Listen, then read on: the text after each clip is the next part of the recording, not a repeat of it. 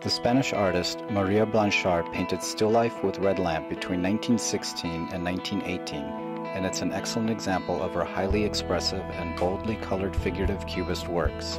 Blanchard was born with a disfigured back that caused her physical and emotional pain. Painting helped her escape and express her sadness.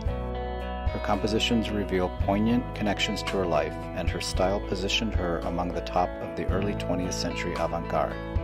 In 1909, she won a grant to attend the Académie Vitti in Paris, where she met the painter Juan Gris and was introduced to the work of Picasso, Lipschitz, Braque, and others. She adopted the Cubist style in favor of pictorial representation. Cubism breaks down, analyzes, and reassembles objects in an abstract but recognizable form. At the time, the style was transforming European painting and sculpture, and it became the most influential art movement of the 20th century.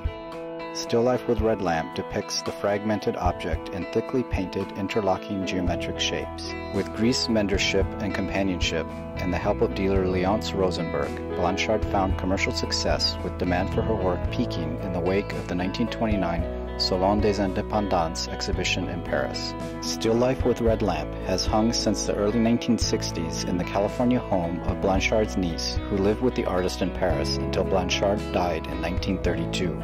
Museum Ludwig in Cologne, Germany has a similar Blanchard painting in its permanent collection. Blanchard's works also appear in the collections of the Museo Nacional Centro de Arte Reina Sofía in Madrid, Caixa Galicia Foundation in Vigo, Spain, Hood Museum of Art in New Hampshire, and the Courtauld Institute of Art in London.